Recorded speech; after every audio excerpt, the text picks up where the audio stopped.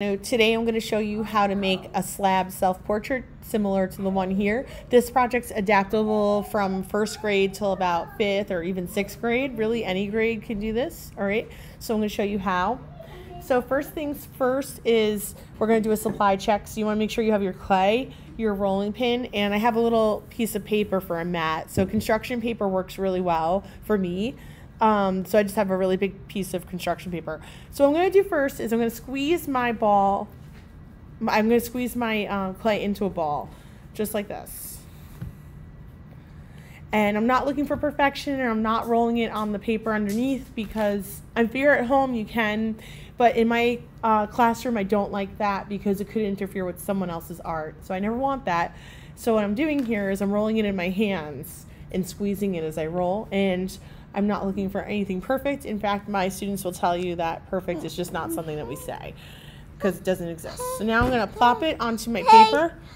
And what I'm going to do is use both my hands now, watching, okay? I'm going to take both my hands and place it on top, and I'm going to push down as much as I can, and I'm going to turn this into a veggie burger or a hamburger, whatever type of burger you want. It's not perfect. I'm not looking for perfect. So now I'm going to go ahead and start rolling this out. I'm rolling out my clay with my rolling pin. Now if you're in class with me, it could be that I rolled out a slab of clay for you with my slab roller, but if you're doing this at home, or sometimes I might also just teach this where I'm rolling out. Mama. Oh, thank you. Or I have my kids with me in this video. So what I'm doing. That's right. That's right. Yeah, so I'm just rolling this out flat. I like to check my clay just to make sure it's nice and even, and it really is. It's looking good. Okay. And keep a close eye on the screen because I'm going to show you a lot in a very short amount of time. So here is what we're going to do next. Take a look. So what I'm going to do is use my needle tool here, and I'm going to, you know what, I'm actually going to do it this other way. I'm going to change this. I just realized the view is off. So what I'm going to do is I'm going to use my needle tool, and I'm going to cut my clay in half. So you have to go all the way down to your paper for this part. Did you see? And now what I'm going to do is one of these I'm going to leave alone. The other one I'm going to turn into kind of like a rectangle. I like to just take my extra clay and put it to the side. I'm not looking for a perfect rectangle here because I'm not looking for perfect. So mine is far from perfect. I'll show you what the other side looks like. I like to look at both sides of my clay to see which side looks better. And I think actually this side looks a little bit better. What do you think? So now I'm going to switch these. I'm going to put this over here.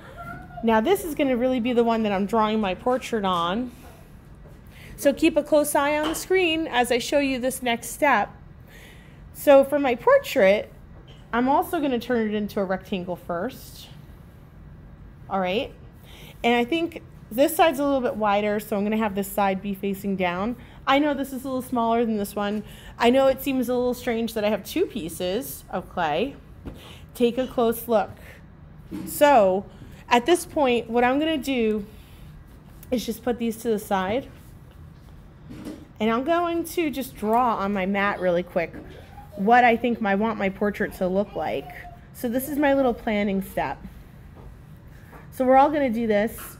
You can choose a marker from your bin. Take a close look at the screen as I show you.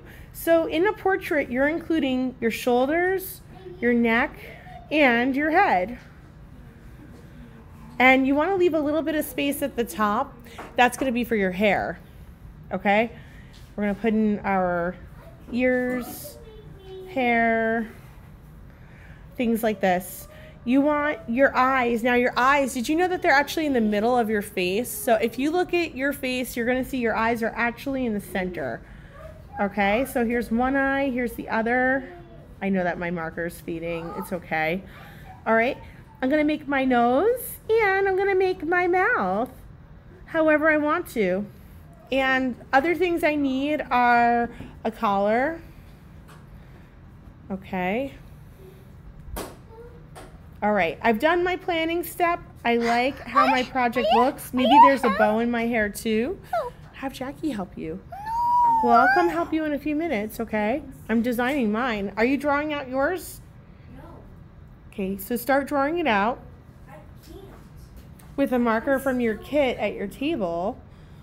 Oh, I forgot eyebrows. Eyelashes. Oh, freckles, of course. A lot of you kids have cute freckles. So you'll want to put those. Yeah. Okay, next step. You want to just watch me up here? Just watch me and then we'll work after. All right, I'm going to begin to draw mine out. So check this out. I don't want to carve. I don't want to carve because I'm not ready for carving. So just keep your eyes on the screen right now as I show you our next step. So in this step, I'm going to go ahead and make my shoulders just like I did. I'm just drawing though. I'm not going heavy. And the beauty of this is if I make a line that I didn't mean to, I can simply use my finger and make it go away. So now I'm going to go ahead and draw my head, and I'm going to draw my ears, and next thing I think I'll draw is my eyes. So very similar to how I did it before. So during my planning step, I figured out how I wanted everything to be. Here's my nose. I've got my mouth. Okay, what am I missing? Your nose. I mean your hair. My hair, okay. Oh, whoops. I got my hair wrong. I'm going to use my finger and just get rid of that. So we're not going heavy right now. We're going really nice and light. And I'm just simply drawing this out. I'm drawing it out so I can get it right. Okay, I'm going to make my little bow. And I'm going to make my little... Oh, I see, I don't like how that came out. And Maya, would you get me a stamp from over where that wheel is? You see where the wheel is? My daughter's going to go get me a stamp because we need to do some stamping soon. You can each get me one stamp. Okay. So now... Here at the top. Oh, perfect. So perfect. All right. So I've got a stamp. So this is a fun part. I'm going to use my stamp. I'm going to press down. My stamp might even stamp the clay. That's okay. Did you know that when I put this in the kiln, it's actually going to burn away? I know it says Mary on it. It's going to burn away all the ink. So that won't be there. I'm just kind of using my my stamp here to make cool texture. Do you guys see my cool texture? No. Pretty neat, right? Mm-hmm. So another thing you could do is use the back of your little needle tool. That's also a good thing to do if you want to add some fun texture. So maybe I'm putting some texture in my hair. However you want to make your picture is up to you. And then once you're really happy with it, what you're going to do is you're actually going to carve, but you're going to carve around the contour. What was that word? Contour. Contour is the line around the shape. So I'm going all the way around. Now I like to do this like one bit at a time. So I'm going around the shape. I just realized that I accidentally cut my ear off. So you might do things like that too, and that's all right. No big deal. I think, do you have one of those? Yes. What are you looking for? Just one of those things. Yeah, I thought I put them at your table. No. Oh, right here. Okay, here I am. So take a look. And now I think I'm ready to go ahead and place myself onto my background. This is my background. So something I can do is decorate my background a little bit first with a stamp. So maybe I'm going to use the same stamp. Now the fun in this is the texture will look really beautiful and really cool once we glaze these later on. So we all know these have to go in the kiln. Hey, Kiln is my oven. Another tab. There's another tab. This one here? Yeah. You'll put stamps on top of your stamps. Just have fun with it. This says Mary. My name is not Mary. It's Michelle. Whatever. It's fine. All right. Take a look. I'm going to be placing this like that. But can I just place this here and expect it to stay? No. You guys know I can't do that. So I have to stick it with my special glue, and it's called what? It's called, someone help me. Starts with an L, rhymes with lip.